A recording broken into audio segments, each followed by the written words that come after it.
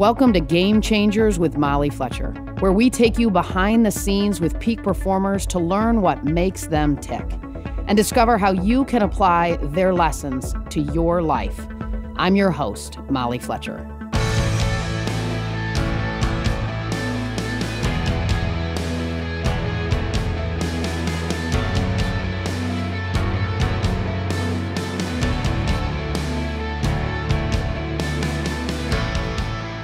The world is tuned in to the Olympic Games in Tokyo, and today's guest will certainly spark some memories. Dominique Dawes is a three-time Olympic gymnast. In 1996, she helped Team USA, nicknamed the Magnificent Seven, to its first ever gold medal at the Summer Olympics in Atlanta. Dominique is the only American gymnast to medal in the team competition at 3 different Olympic Games, and she's the first African-American gymnast to win an Olympic gold medal, paving the way for so many, including future stars like Simone Biles and Jordan Childs. But as Dominique will share in our conversation, the success often came at a price. Now a big part of her story is helping to change the culture inside of the sport she loves. She opened the first Dominique Dawes Gymnastics and Ninja Academy in Maryland to inspire kids to create a supportive and empowering gym environment. A mom of 4, she calls her children her greatest motivation. In today's conversation, we talk about finding your greater purpose and defining success in your own terms. Here we go. This is my conversation with Dominique Dawes.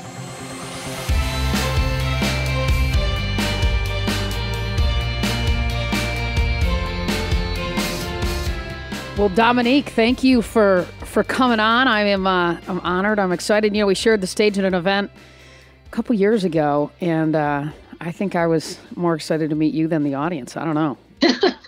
So this will be fun.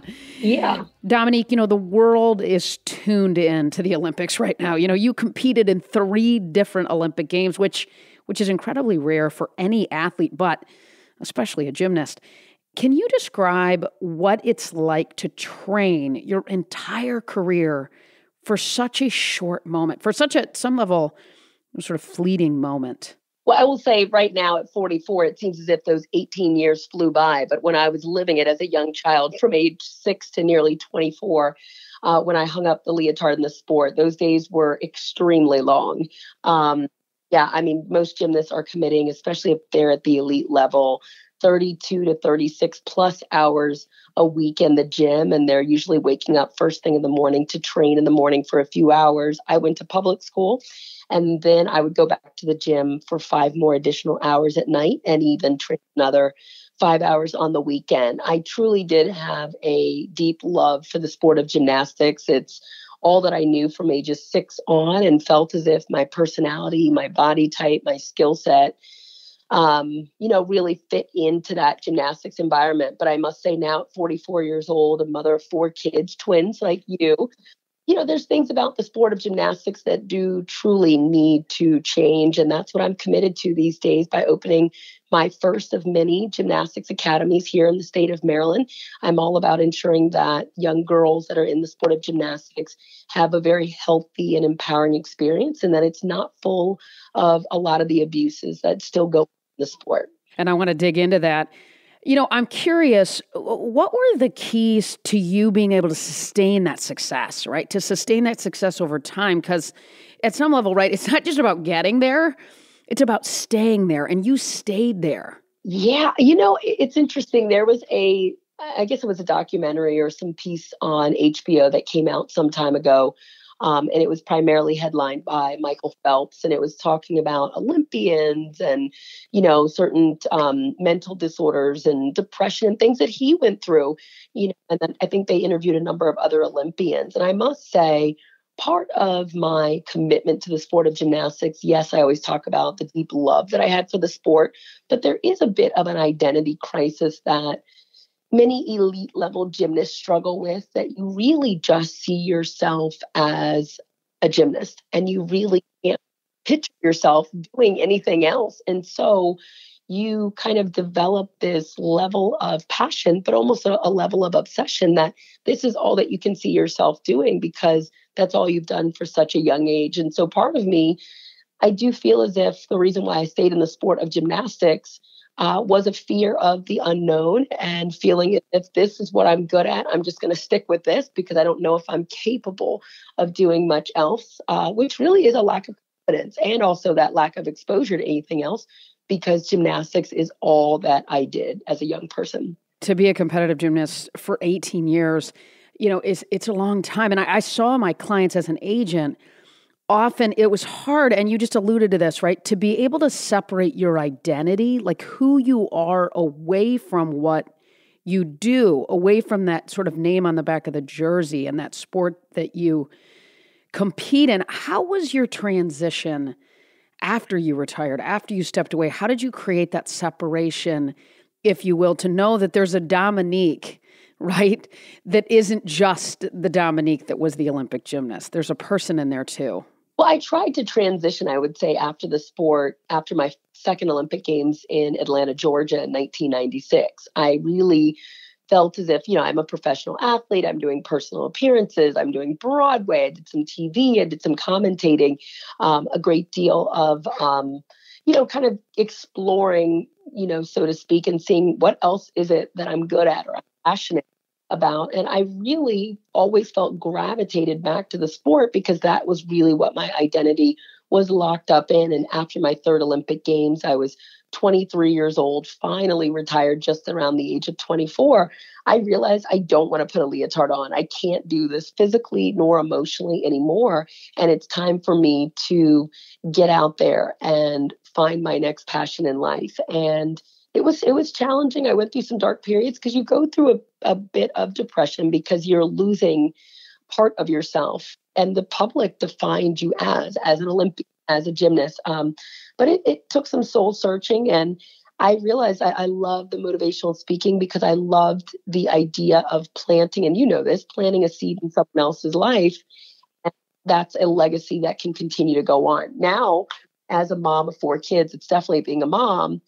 And then secondary, it's being this business owner of a gym that's more than just sports. It's really about building a community. It's really about planting a seed and making sure kids grow up to be happy, healthy kids and not just focusing on getting them on a podium. And you talked about Atlanta and you talked about 96. Everyone remembers, right, the Magnificent Seven, the 96 gold medal team that you obviously were a part of in Atlanta. What do you remember most, Dominique, about those games? Oh, there was so much that was going on. I mean, I'm not going to say it was a blur, but it was just, I think I just remember the enormous amount of pressure. And I will say that my other 6 teammates probably felt it as well, that there was a great deal of weight on these teenage shoulders of all of ours to make history, to, win, to be on top of that podium. We had the talent, the physical talent. We needed a little bit of luck. We needed the support of the fans, and we got all that. And so that pressure was enormous, and I've never felt that again. And look forward to never feeling that level of pressure again as well. In gymnastics, right? You're always striving to score a perfect 10. You're being judged somewhat subjectively, right, at some level by a panel. How do you blur that line between that perfectionism and sort of fearlessness that sport requires? Yeah, the sport does require you to strive for perfection. I mean, everyone remembers 1976, Nadia Comaneci scoring that perfect. And back then when I competed, that was the cap. That was the pinnacle. I mean, it's changed today because of the scoring system changing and kids today are getting a little bit more credit or value for doing more high-risk skills, which I think is phenomenal and it's great for the sport. But during my era, you just knew you were under a microscope and you were constantly being judged. And it is very much a subjective, very much a political sport. And what one judge may find to be beautiful and want to give you credit for, another judge may find that to be sloppy and deduct you for it. And so you really kind of felt this yo-yo of pleasing people where someone loved something, someone else didn't like it. So it depended on, who was going to be judging you that day was going to almost dictate what the final outcome was going to be, which is very tough as a young person to know you don't have very much control over your destiny. And it's funny, right? Because we see some of this in real life, don't we? Yep. And so how do you translate that? Like what did sort of that level of perfectionism, fearlessness, judgment, if you will, pleasing, how does that show up in the way that you live your life now? It makes you, and I've rewired myself, and I have to always catch myself because that was the culture that I came from. It was all about perfection. It was all about pressure. It's all about fear. It's all about silence. It's all about control. For young gymnasts in the sport, especially the elite level training, you're really taught to not trust your own feelings of how you're feeling or how you're being treated, and that you should speak up. There is a great deal of silence, and it does take a toll on you. And I know as a young adult, and even at times today as a 44-year-old woman, nothing is ever good enough. But when I recognize that about myself, where I'm thinking I need to correct things or change things all the time, I many times have to take a step back, take a breather, and recognize, hey, that's the old culture. That's the old way that I was taught by the environment that I was in. And there's a better way of looking at life, and to try to find those things in life that are worth celebrating, that are worth embracing, and recognizing that there are going to be mistakes or slip ups, that we're all human, but we don't need to stay fixated on those things, which is what the sport does teach you to do. Sure. No question. I mean, I think our world today requires so much resiliency, and our ability to recover from tough moments. And to me, it's a dangerous thing, chasing perfection in life in general, right? Certainly it serves you well as a gymnast at some level, right? But, there's so much physical preparation clearly that goes into what you did. How did you navigate the mental preparation for the big moments, right? I mean, when I think about in life, business people have big moments in their own lives where they feel intense pressure too. It's different. How did you do it? As a young teenager? Sure. And even maybe now as you translated it into today, into different kinds of pressure in your life, how do you prepare for it? What is, the things that you tell yourself inside of these big moments in order to deliver, in order to execute, which you clearly know how to do? Well, I think today, as that my life is so much more fulfilling and meaningful, where it's not just about me, myself, and I being married and having 4 children. No 2 days are alike, because, being a parent, you're going to have so many different things thrown at you that you really can't be prepared for. There is no manual on how to best raise, your children. And I think for today, when I'm dealing with pressure, it's trying to remind myself to put things in perspective and to recognize what's most important. And I think that's what COVID did for a lot of us, where everything shut down in the world, and we recognize that, oh my goodness, we can now spend more quality time with our loved ones. We can listen to our children. We can recognize what our spouse may need. We can just sit back and we can breathe. And I think for me, it's recognizing I do have these high level of standards, and that's helped me become successful in my athletic career.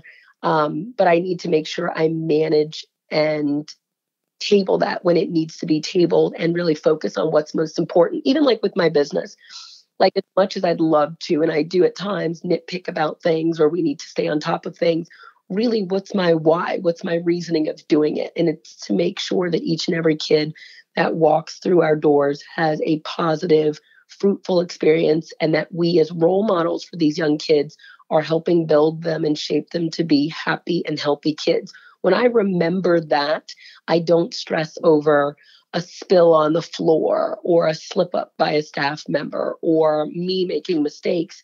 And then I look over at that kid that's smiling and meeting a new friend or running over to the coach to give him a big hug. And I'm like, that's why we're doing this, creating those amazing lasting memories, not about these little things that, yeah, we're human, we're going to make mistakes, we're going to have high standards. But at the end of the day, it's really about touching the lives of each and every one of these young people. There's a big difference between achievement and fulfillment. I always say, right, in navigating back to your why when we have to recover from adversity, to me, is so key, right? Keeping that why, what you're chasing really, right, front and center. You, after having the opportunity to spend time with you personally, I know that's near and dear to the way you operate, which is beyond belief cool. And so important, such a great lesson for all of us. What I think is so interesting, right, Dominique, I mean, gymnastics, it's such a unique sport in the sense that you're fierce competitors, right, with your teammates. Yes. I mean, you're sort of vying to make a team. Get a spot, right, and all of that stuff. It's an individual sport, but then you also compete and come together as a team, right? And I think we see this in life, right, from time to time. How does that all play out? And how did it maybe, as you think about the 96 Olympics and the gold medal team? Get me inside of that a little bit. What would probably help the sport of gymnastics if it was really team focused only. And that's the thing, right? That our teammates are our competitors 99.5% of the time. When you're training in practice, there's someone else training with you, vying for that same spot, and that's your best friend or, your teammate that comes from that same gym that you're training at. And so that's what makes it very challenging in the sport, that you are mainly focused. It's an individual sport where you're mainly focused on your own personal goals. And then there's this small amount of time where your individual score matters when it's calculated with your teammates. And that was like the Olympics, that was world championships, but it's very rare moments. I just remember in 1996, the reason why we won gold and we were able to make history was because we really did put our egos aside in practice. We weren't just focused on ourselves and our individual training, but we would look over and we would cheer each other on. We would give someone a pat on the back. We would, help pick someone up when they were having a tough practice. And those things, I think, really showed on the floor of the Georgia Dome, which is where it allowed us to make history. But it all happened behind the scenes, in practice. When you normally are just focused on yourself, we were actually looking over and seeing our competitor as a teammate, which was important. But a big shift, right? But a powerful shift, and what a rewarding shift to have made. It's awesome. Yeah, well, and that's the thing. I think that's what helps make teams more impactful. And that's what helps, I guess, the dream work with the team is you putting egos aside. I mean, you're a businesswoman. Those things are important to recognize that you don't have the answers to everything. I recognize I don't have the answers to everything. And every now and then I need to lean on, my counterparts, my teammates, and I'll be able to fulfill and accomplish so much more. You recently produced a docuseries called Golden, which follows, 5 top-tier gymnasts trying to make the Olympic team. Reflecting on your own experience, what does it take, right? I mean, what does it take? If you had to think of the 2 to 3 things, what does it take to compete at that level? Oh, I mean, it's been stressful for me watching it. I bet.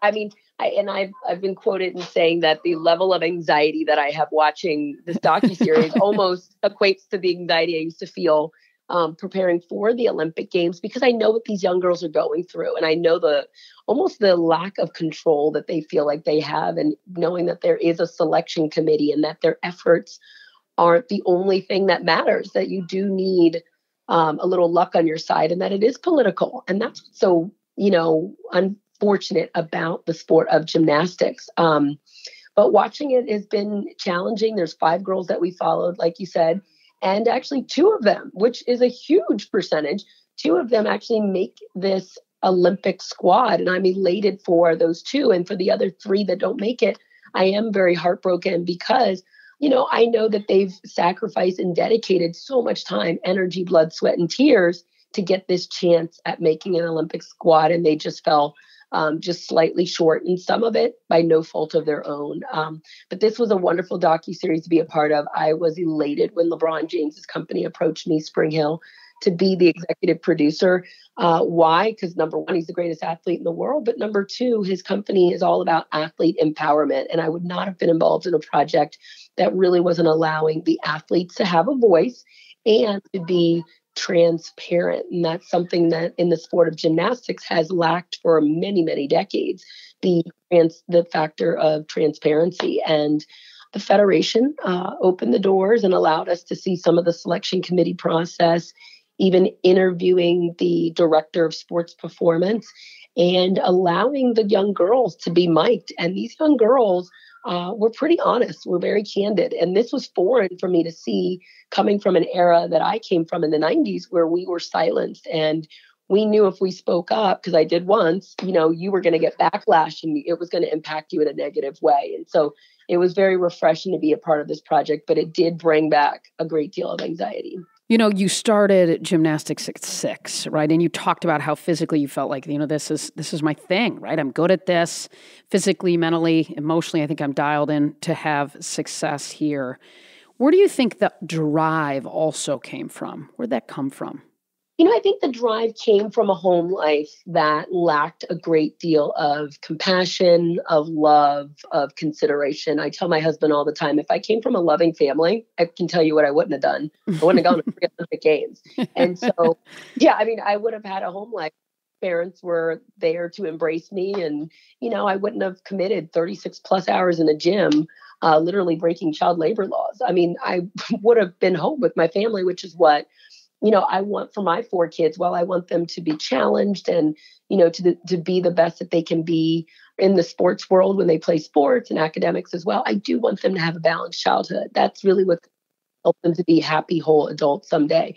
So what drove me was I saw gymnastics as an outlet for me to go off to college, hopefully to earn a college scholarship, to, find my passions and talents in this world, to meet new friends, to meet new families. And it, in some capacity, definitely did that for me. And I think that drive did come from the home life that I was born in. Were there ever points, Dominique, during the journey for you that you wanted to quit? And what kept you going? I wanted to quit almost every single week in the sport of gymnastics. And I know when I was interviewed and I was young, I was like, I never want to quit. It's what I do. And you always answer things where you're very politically correct, because I knew you couldn't say that and not feel the ramifications when you went back to practice. But I wanted to quit all the time. It takes a toll on you physically. It takes a toll on you mentally. It takes a toll on you emotionally. It takes a toll on you socially. You become very almost one-dimensional, where, again, we spoke about earlier, that identity crisis where you only see yourself as a gymnast. You don't think you can do, much else. And that's something that I think, I hope parents are a little bit more cognizant of with their young kids, that it's important to have them in multiple sports, have them in multiple activities, so they can develop new friendships, develop new skill sets. And so that if they're only doing one thing, when that one thing is taking a toll on them, it'll be a very tough time for them. And I know for me, when gymnastics was a bit of a struggle, I remember it really taking a toll on me. But if I had a little bit more balance in my life, I probably wouldn't have hit me and hurt me that much. What kept you going? Was it the long-term vision of a better life, of a different life? Was it being at the gym was better than being at home? Was it at the core? Was it that? No, my fans. I would say my fans did play a huge role. Knowing that I had the ability to impact someone else's life, really was something that mattered to me. And I recognized that at a young age when I started getting fan mail letters. Like back in the day, Molly, fans would sit down, handwrite letters, sure, and send their school photos to me, and I would send my school photos signed back to them. And so that really drove me as well, knowing that I had the capability of impacting someone else's life for the better, that I could get a young girl or a young boy or a grandma or a grandpa, I could plant these amazing memories in their lives, or I could plant an amazing seed in someone else's life to help them recognize that they too could strive for an Olympics or be great at something. And that's why I truly am humbled and blessed to know that, athletes such as Simone Biles or even Jordan Childs, when I met her when she was super, super young, looked up to me in some capacity or knew something about my journey, and it inspired them. That's truly a gift to know that you can change someone else's life in a positive way. And that really is what drove me. And that's really what helped me come back as well for my final Olympic Games, other than the fact that I was like, I don't know what else I can do, Sure. But the impact on the fans. And that's even much of my motivation today is that legacy. And that's something that my husband was like, you need to do this. This is about you giving back to your fans, you giving back to the community. And that makes all the bumps and hardships in the road we're going to face and we have faced all worth it. In just a minute, we'll get back to the conversation. But first, I want to share a free resource for you. Through this podcast, I've had the opportunity to connect with more than 100 leaders, championship coaches, elite athletes, business leaders, and thought leaders. I've learned so many valuable insights from these conversations that I decided to distill it down into 7 mindset shifts that can help you reimagine your role as a leader. You'll also get a playbook with exercises to help you put these principles into action. To get your free playbook, just go to mollyfletcher.com/mindset shifts. Again, that's mollyfletcher.com/mindset shifts. Now back to the show.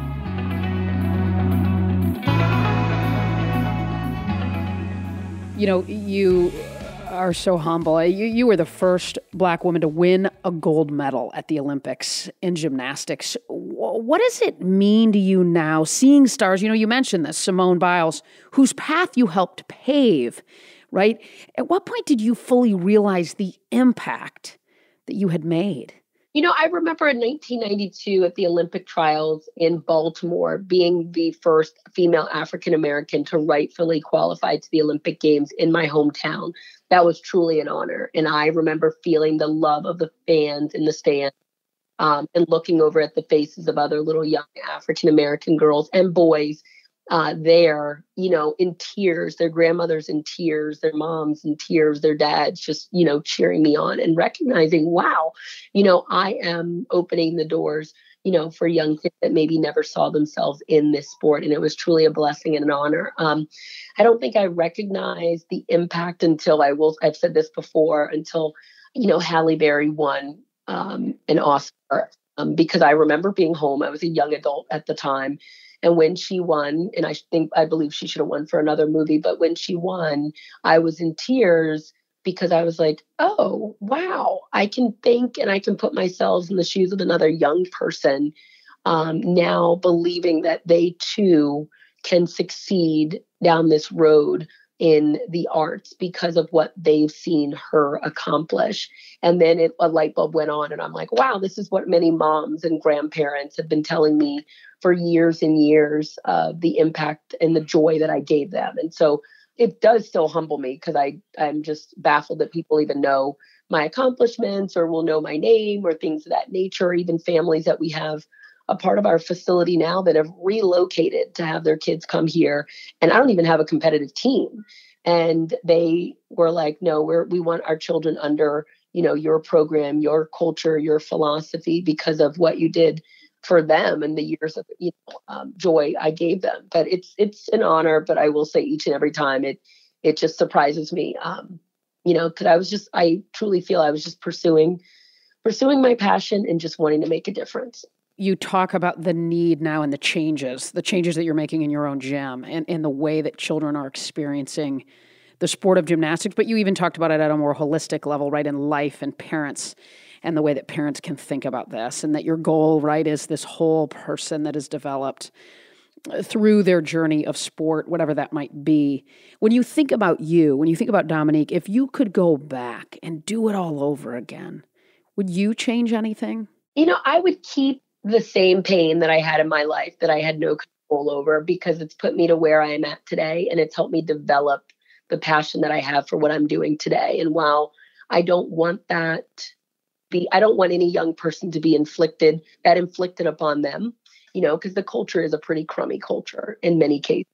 I don't want that for any other kid, but I truly do believe that pain does serve a greater purpose in life. And that's why I am so driven to be a part of this change. That is why I believe I care so much. That is, I believe, why I'm so passionate, because of the experiences that I have had, and even the experiences that I witnessed teammates have, and even the experiences that others have come up to me and either written me an email or handwritten me a letter or told me in person today of what's been going on and continues to go on in a number of gyms. Even a very positive coach brought to my attention that he witnessed a young girl dragged off a bounce beam by her hair and then dragged across the floor mat. What is an alarm for me is, how can you stand there and witness that and not do something about it? And that's the thing. We need these positive coaches that know better, that are not abusive, to speak out and to be vocal. And I think the thing is, in the sport of gymnastics, there is so much fear instilled in not only these young girls, but even their parents and even the other coaches, that the silence truly does continue. If you saw the documentary Athlete A, you see one of the parents talk about her knowing her daughter was abused, she bringing it up to the powers that be, and they told her, "Don't worry about it. We'll handle it." And she was silenced because she was afraid to speak up because of the fact that her speaking up was going to jeopardize her child's chances of making that Olympic team. They then subsequently left her off the Olympic team anyway.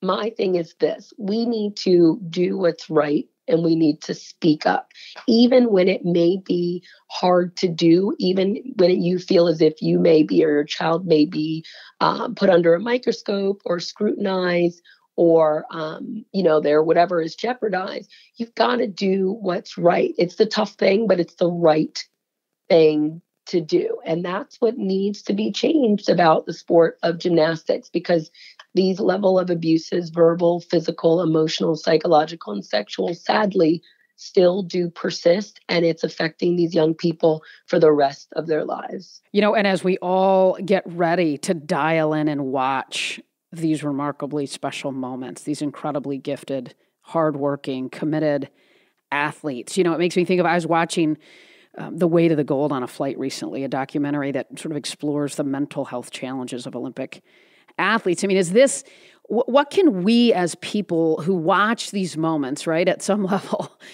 what can we do on our end, right? I mean, we enjoy the moments, but at the same time, it's hard to enjoy it if you feel like there's pain on the other side of that screen, if you will. Well, number one, it's the parent's responsibility. Whenever I see a young girl look sad, and she's crying walking into a gym, and she's crying leaving a gym, and the parent is sitting there in the waiting room afraid to speak out, afraid to use their voice, that's a problem. It is our job as parents to protect and nurture our children.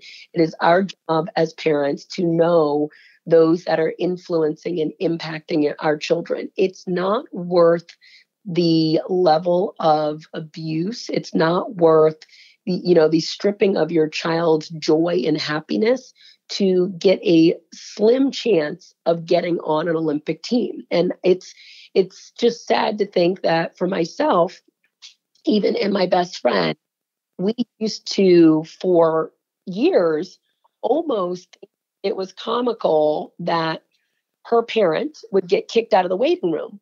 Her parent would get kicked out of the waiting room all the time. And she would be in practice crying. I would be crying for some reason as well. And we thought it was kind of comical. But now that we are mothers, I'm a mother of 4. She's a mother of 3. We now are like, oh, wait, if that ever happened to me and I was trying to protect my child, you know what I would do? If I'm going to get kicked out of the waiting room for protecting my child or speaking up, I'm actually going to take my child and take our business elsewhere. And it's interesting, that's just how things were and kind of are, where parents do sit in the waiting room and they're afraid to speak up, or they're afraid to cross a line because then they know, it would affect their child's chances or what have you, or jeopardize, the chances of them getting selected for a certain team. That to me as a parent is absurd. Absurd. It is my job, again, to protect and nurture my child. And it starts in all environments that I put my kid in. Well, and at some level, right, it's playing the long game, isn't it? Right? I mean, it's the adult that you're in turn raising, right? We raise adults. We say we raise kids, but we raise adults, kids to become adults. And so... Well, that's a very good point that you're making. And my husband was a school teacher for 18 years. And he said he used to always tell parents, don't care of what your kids think of you when they're 12 years old, when you're protecting them. Care about what your kids think about them. Care about you when they're 32 years old. And my thing is, those parents that try to intervene and, protect their children, yes, their children at 12 will be upset, will be embarrassed, will be mad at mom or dad, kicking and screaming that you maybe have taken them out of an unhealthy environment. But when they're 30 years old and they're a happy, whole adult, they'll be thanking you that you took them out of that abusive, dysfunctional environment that has broken and beat down many young girls. Well, and you're putting your words into action, right? Tell us about your gymnastics and ninja academy, right? Which I love that, by the way. Know, right? Right on, girl. What inspired you? I mean, you talked about it a little bit, but I mean, I think when we were actually together, it was literally sort of opening. Tell me a little bit about it and kind of get us inside of that at some level. How many kids are you serving? And the ninja piece, I got to understand. Yeah, it's super fun. I mean, it's the Dominique Dawes Gymnastics and Ninja Academy. Our first location is in Clarksburg, Maryland. It's in the county that I grew up in, and we want to do multiple locations. And very much the motivation behind this is to create a healthy, empowering, and encouraging environment for young gymnasts and ninjas. It is not just about sport. It is about developing the whole child: physical health, emotional health, social health, psychological health, you name it. It's about building a healthy community. I am so sick and tired of hearing former gymnasts, even myself, talk about the level of anxiety that we went through. And even today as an adult, when you drive by the gym that you used to train at, you feel the anxiety that you have to go a different direction. That's problematic. We want to create a healthy community that kids that are a part of this know that they're loved, know that they're cared for. And it really starts with hiring the right team of people. It's about hiring people that have a passion for working with kids, that are happy people, whole people themselves, not one-dimensional and miserable people, but people that when they see a kid, they want to connect with the kid, and they recognize that their words, their actions, and their inactions matter and can leave a lifelong impact upon a kid. It is not about getting kids to the top of a podium. It is more important about developing those happy, whole adults someday. That's what matters more to me than anything. I don't need an Olympic gold medalist. We don't need an Olympian. We don't need a champion athlete. It really is about developing these champion kids in life. And the ninja component came about, unfortunately, because men's gymnastics has not been on the rise. And I love ninja. And there's so many great attributes in ninja that really translate very well in gymnastics: the strength, the coordination, the balance, the conditioning, the upper body strength that's needed. Our gymnasts are rock stars in ninja, and our ninjas are rock stars in gymnastics. And ninja is great because it's even for those multi-sport athletes. We have some baseball players, some wrestlers, football players, basketball players come here and take these fun ninja classes that are kicking their butt, because it's awesome. It's challenging. It's challenging. I bet. More importantly, it's fun, and they're building friendship. For sure. That's what it's for. Running a business it's a lot of work. What's the entrepreneurial journey been like for you? What have you learned maybe about yourself through the process? I learned, and I've, come from an individual sport, and, we had moments where you work with the team and you recognize you can't do it alone. I am not trying to be superwoman. You will not see me really on the floor coaching. I say this all the time, that I'm not going to lose my family. I'm not going to get a divorce over this business. And I'm not going to have 4 children that don't know me as mom, and that I'm only the businesswoman or a coach on the floor. And so I recognize the importance of needing to delegate, and to recognize that I'm not going to spread myself thin. My priorities truly are my faith. My husband, but he tells me all the time, he's like, there's no way I'm second. He's like, I never feel second at all. And then it's my kids. And then it's the business and the community and the impact that we can make. Because at the end of the day, I truly do know, when I'm on my deathbed, if I am ever blessed to be on my deathbed and have an opportunity to connect with people, the people that I'm going to want there by my side are my husband and my kids. And I want to make sure that while I'm here on earth and healthy and such, that I'm spending quality time with them. And I would not be doing this business if my husband wasn't as involved as he is. This is a family affair, and I wouldn't be doing this business if this isn't a business that my 4 kids couldn't come to. My 2 daughters right now are in summer camp. My twins are home, and they'll be here tomorrow. It's a family affair, and I love the fact that we're doing this together, because it's truly a lot of work. Well, it is. I'm sure it is. I mean, but what is so cool, right? I think sometimes people think that if you're going to have great success, that you can't have fulfillment. And I think where you've navigated to in your life, there's room for both. And I think in life with most people, there's room for both. We can have tremendous success, but we can also stay connected with our family, with our faith, with our children, and with the people in our lives that matter most and the values in our lives that matter most. Yep. And Molly, you know what? For me, that is success. Yeah. Amen, girl. Yep. We've made money. We've left an impact, which is great. But for me, success truly is first and foremost my home life. And many times I realize when the business is doing well, I've made too much of a sacrifice at home that I need to step back at home a little bit more. And so it really is about this crazy balancing act, but also making sure that your priorities are right. And that's where I recognize I'm not Wonder Woman. I can't do it alone. If I feel spread thin, then I need to hire someone else, because I don't want to take time away from, my 4 kids or time away from my husband. He always asks for time. And it's that day when he's not asking for time that I should be worried. And so That's right. If he's on another salary, then so be it, because I don't want to. I learned coming from a certain household where the idea of marriage was what I was like, I'm never getting married, if that's the definition of married.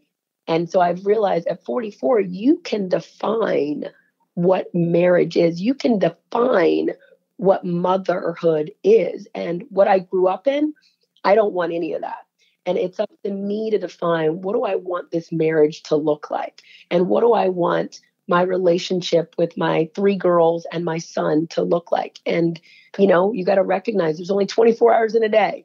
And so being an entrepreneur, which is more important, your family life or, being this entrepreneur and being known by the world? And for me, it's truly the priority really is family. Well, it's funny that you say that. I played tennis in college, and our oldest daughter played tennis, and she said, and people would always say, well, do you coach her? And I said, you know what? There's a lot of people that can coach her. There's only one person that can be her mom. So I'm choosing the mom lane. Yep.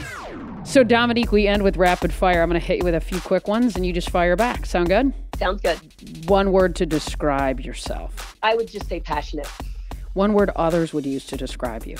I would say, and I guess it's because I've heard it, but humble. Love it. Introvert or extrovert? Very introverted.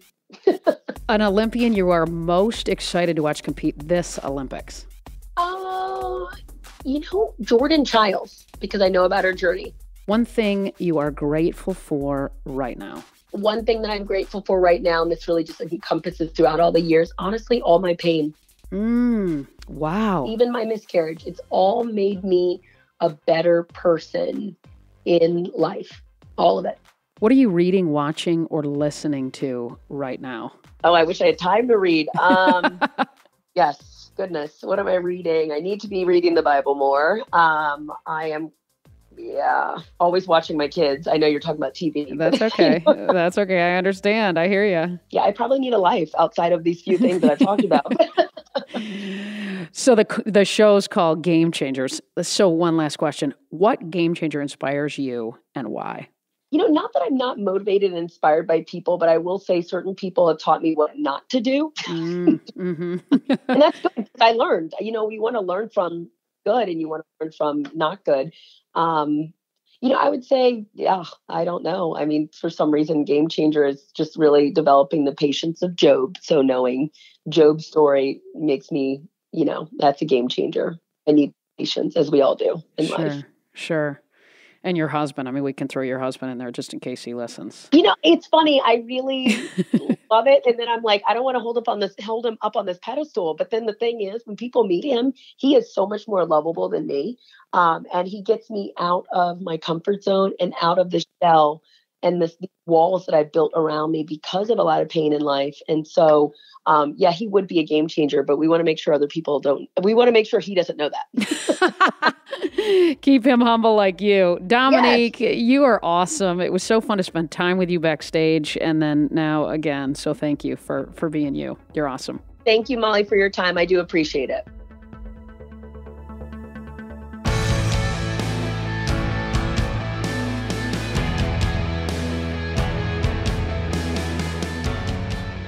Number 1, what you do isn't who you are. This one is so important. Dominique was absolutely a competitive gymnast for 18 years, starting at age 6. She was open about the identity crisis that comes with your sense of self being so tied up in what you do. I saw this often as an agent. It's so important for all of us. Never let what you do define who you are as a person. You're so much more than that. Number 2, turn your pain into purpose. Dominique talked about how going through tough times has made her a better person. In fact, it was interesting when I asked her what she was most grateful for. She said her pain. Wow. It was a great reminder how life's challenges can unlock our greater purpose. Number 3, find success on your own terms. The outside world might define her success in terms of gold medals. But for Dominique, that didn't bring fulfillment. Big difference between success and fulfillment. She has been intentional about creating success on her own terms.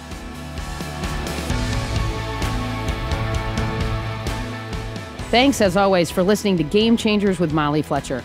If you like the show, be sure to subscribe on Apple Podcasts. There you can listen to previous episodes and leave us a review, which helps other people find out about the show. This episode was edited and sound designed by the team at Sound On Studios. You can find out more about their work at soundonsoundoff.com. Check it out. For more about me, visit mollyfletcher.com. Until next time, stay curious and be bold.